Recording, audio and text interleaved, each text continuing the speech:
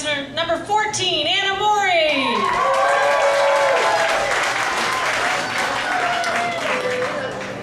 I had a different outfit on, but had a little bit of a wardrobe malfunction, so that's why I'm in the same shirt as last time. If we just take a minute to give the band a hand, because they're doing awesome.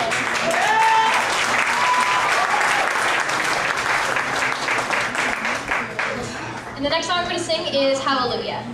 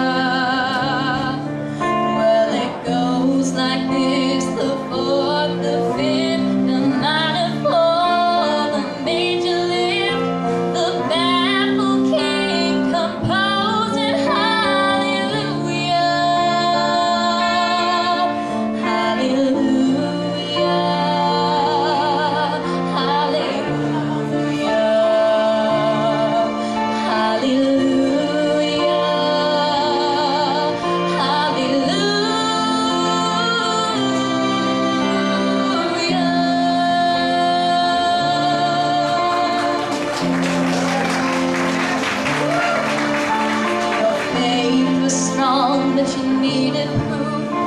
You saw her bathing on the roof, her beauty and the moonlight overthrew you. Well, she tied you to her kitchen chair, she broke your throat, she cut your hair, and from your lips she drew the hallelujah.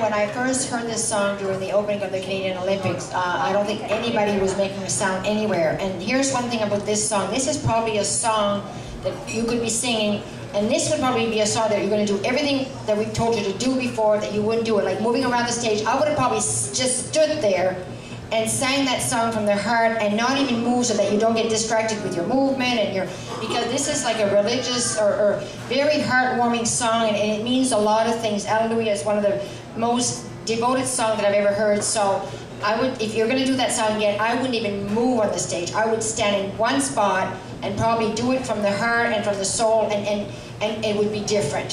So try that next time, but I enjoyed the song tremendously, though. Thank you.